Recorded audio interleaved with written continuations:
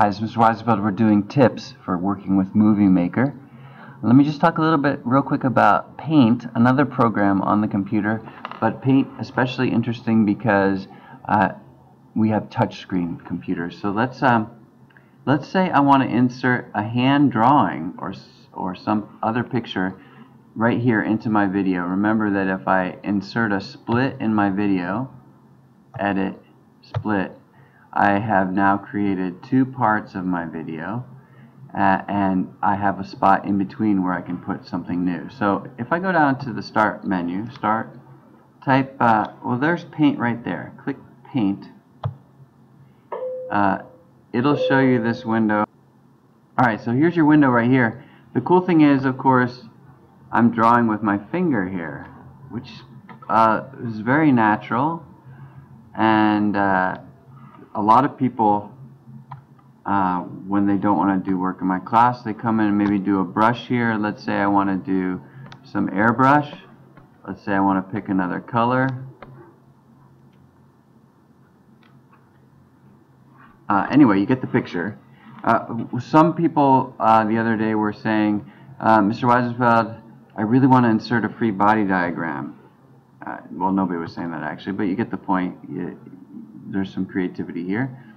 What I'm doing is Control N to create a new picture, and then I'm not saving what I've got. So if you want to just draw something, you can pick a cool pen, draw a free body diagram with arrows,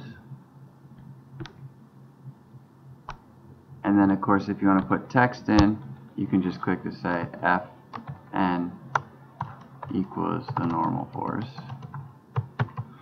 So let me show you the trick though. File, if you save this as a PNG file, maybe put it in your Weisenfeld folder, and this is like a free body diagram.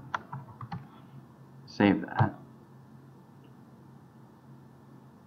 Then if you go over to Movie Maker, you can go to the Home tab and click Add Videos and Photos. Of course, this could be a photo from your phone or something, anything, but if it's a free body diagram, I can click it and add it in here, and then I can drag it wherever I want it in my video.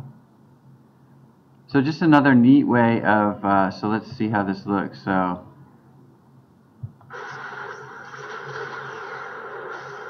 we're watching a sports science video.